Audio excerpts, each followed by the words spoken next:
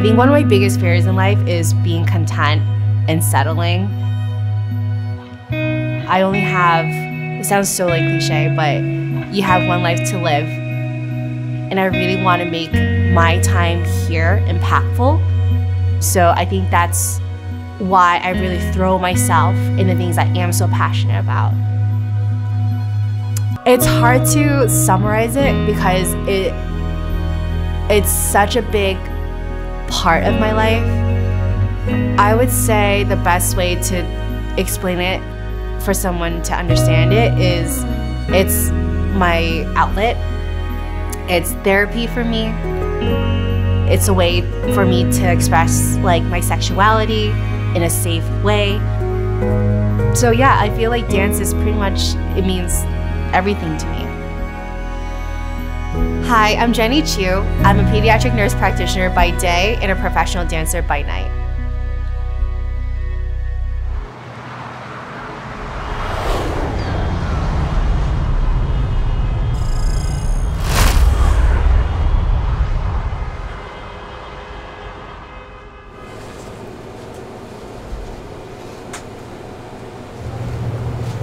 Obviously, this is not a usual, it's not a daytime look, clearly. Crazy lashes, the freaking hot pink like shadow. Usually we coordinate our looks, our makeup looks with like our costumes and stuff, so like, you'll see. You guys will see the fit later. Like I'll sit on the stool and face the mirror, yes, so I can kind of like watch you do it to me. And exactly.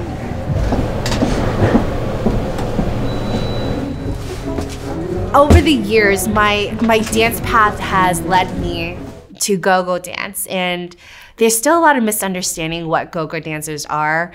When I first started doing go-go dance, even some of my friends are like, oh my God, like, are you stripping? You know, and not throwing any shade to people who are in that industry. We're just very different.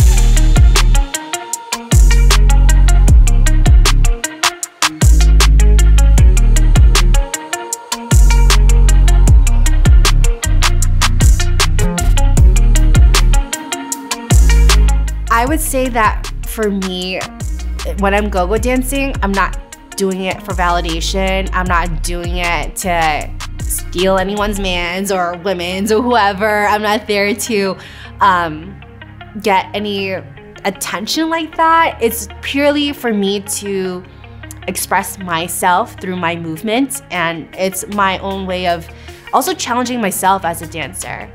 And it's hard work, and I don't think people realize that because we make it look easy, and it's not, you know? Like, I challenge y'all, dance for 20 minutes straight to a random playlist you don't know what's gonna be on next, you know, and try it out and see how it is, you know? And we're up there without any, we don't have choreography planned. It's literally like you're thinking on your feet, and I love that, and I love that challenge, that mental challenge. She was like, please take the, we were at Scorpion, and I was like, girl, I need you to slow down. Like, what are you talking about? I literally, in my head, I was slow. Like, in my head. I believe that you believe that. Sorry. No, you're crazy. You're actually crazy. Like.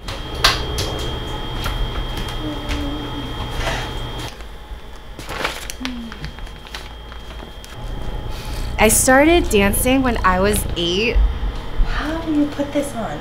Fun fact, and I feel like a lot of people wouldn't believe this, but I was really overweight as a child, and I was really, really shy. I was really just, I kept to myself a lot.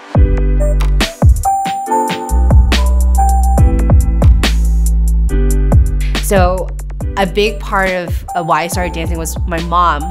Ironically, she actually like signed me up at like a local dance studio. I'm from Random, Massachusetts, so we dance at, I believe the name was Judy's Dance of School. I don't think it exists anymore, so RIP. My mom signed me up for dance classes when I was 8 to kind of help me manage my weight and I guess make friends and socialize a little bit. At first, I really hated it because I was so out of my element. I wasn't confident, I was really self-conscious, and I didn't have any friends. The typical setup was we'll take classes throughout the year, and at the end of the year, we'll have an annual dance recital. So we get to put on makeup, do our hair, and put on these like crazy costumes. And I think that was like my first exposure to this kind of performance life. And I still remember to this day that the first time I stepped on stage, I loved it. I loved the feeling of performing in front of people. I loved the costumes, and I really loved putting on makeup as well. And I didn't realize how I was into that, but I was. And I think that's the feeling I feel like I keep chasing, is that high I get when I'm performing. So I think that's a big motivating factor for me to keep doing this.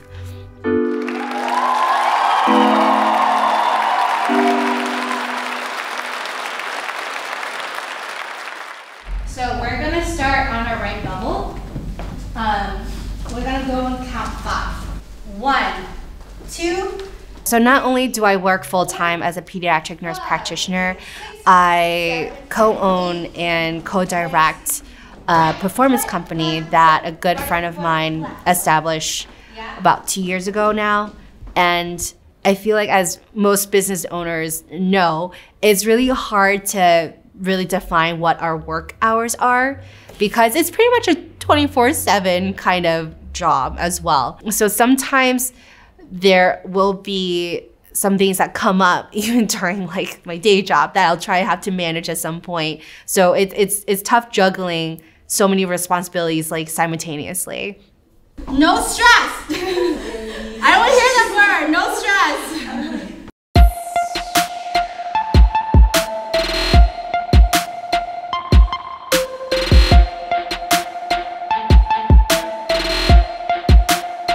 Onyxx is a performance company that contracts dancers for nightclubs, festivals, and other corporate events.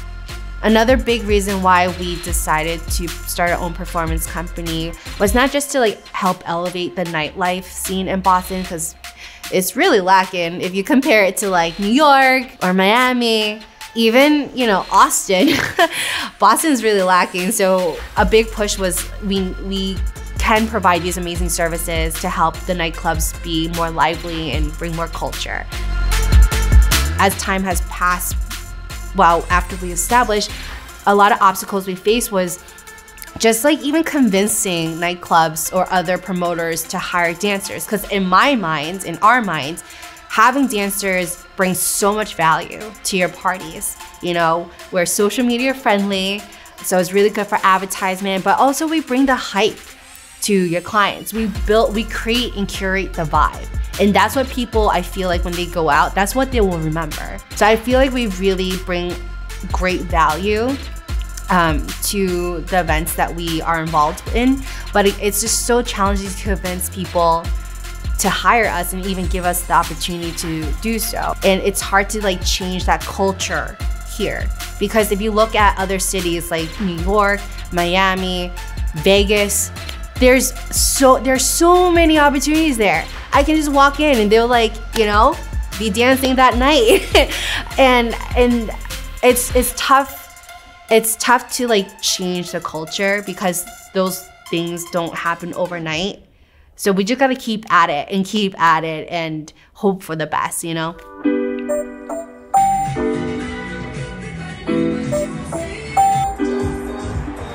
My advice to anyone starting to dance or getting into dance in general, just have fun with it. Be forgiving. Don't be so harsh on yourself if you don't get the steps right away, or if you feel like awkward or whatnot. There was like a lot of self-doubt too. Like, oh gosh, like what am I doing? Am I good enough? Like, what are people gonna think of me? But you really have to like get that self-doubt out and not have it hold you back, and just kind of go for your goals. So you just gotta keep going to classes and keep showing up.